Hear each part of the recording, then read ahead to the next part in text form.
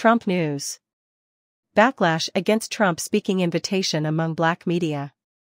Donald Trump's interview at the National Association of Black Journalists annual convention garnered controversy. Backlash to Trump speaking invitation among black media. Tuesday, Washington Post columnist Karen Attiah, this year's conference co-chair, announced her resignation. When making her surprise statement, Attiah cited the Trump interview as a variety of factors that impacted her. Attiah wrote on X, to the journalists interviewing Trump, "I wish them the best of luck," adding that she was not involved or engaged with in any way with the choice to platform Trump in such a format. Given Trump's love of authoritarianism and his years-long attack on the Fourth Estate, his participation at any media-focused conference would be controversial. However, the former president's invitation to speak at the NABJ meeting offended many of its members because he had toyed with racism in his MAGA campaign. The reports of attacks on black women White House correspondents by the then President of the United States are not myth or conjecture, but fact. Veteran White House correspondent and 2017 NABJ Journalist of the Year April Ryan wrote on X, "A presumed orchestrated session with the former president is an affront to what this organization stands for and a slap in the face to black women journalists, who had to protect themselves from this Republican presidential nominee who is promoting an authoritarian agenda." Tuesday saw a lot of displeasure, but not everyone agreed. Former Kamala Harris spokesperson turned MSNBC personality Simone Sanders tweeted on X that some of the top journalists in the country are members of the NABJ and asked, "So why wouldn't they interview Trump? He's Republican nominee."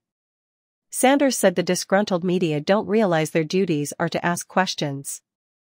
NABJ didn't endorse Trump. Republican primary voters did. He should take part in actual interviews and answer legitimate questions like other presidential candidates. Although Trump is antagonistic against the press, his appearance at the NABJ as a presidential contender is not unusual. In recent decades, Barack Obama, Bill Clinton, and George W. Bush have accepted invites. The NABJ did not reply to several requests for comment Tuesday, but it stated the Q&A with Trump will concentrate on the most critical concerns affecting the black community. Worse, the NABJ has invited Trump to speak but has denied the Harris campaign's request to have her speak. A CNN source said Harris's schedule has been full since her rapid rise to the top of the Democratic ticket.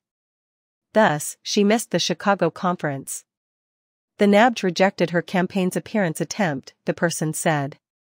The Harris for President campaign staff worked together with NABJ leadership to develop an alternative, stated the individual.